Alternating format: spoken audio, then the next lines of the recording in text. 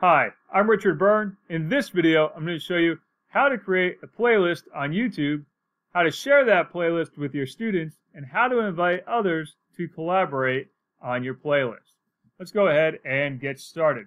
The first thing you need to do is make sure you're signed into your Google account.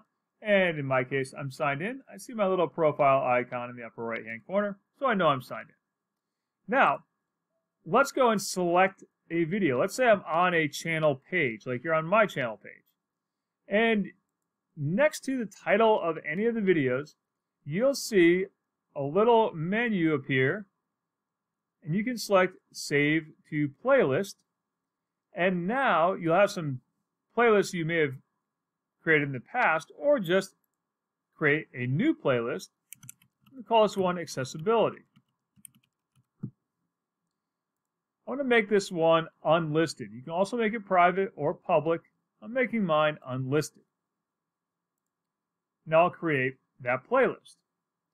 Now the other option is, let's say you've landed on a video that you like and you're watching it. You'll have a little menu next to the share button where you can add something to your existing playlist, or again, create a new playlist.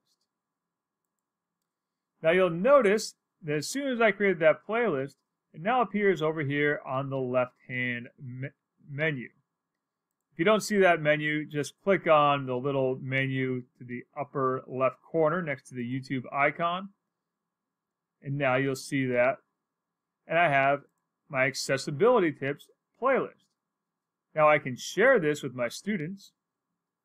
Just copy that, and I could post it in Google Classroom, or if I'm a Microsoft Teams user, I might put it there. I can go in and edit the title of that at any time. You can go in and put in a description.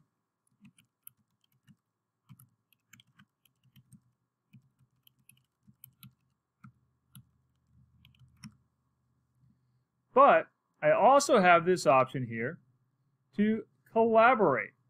And that's right next to the share button. I can hit collaborate, and I can allow collaborators to add videos to this playlist.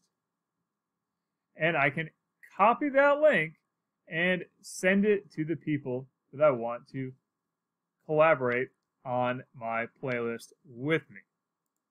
And I can put that link in an email.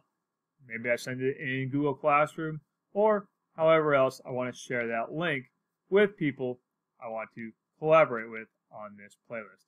And of course, you can turn that off at any time as well. So that's how you can create a playlist in YouTube. As always, for more tips and tricks like this, please check out freetech4teachers.com or subscribe to my YouTube channel.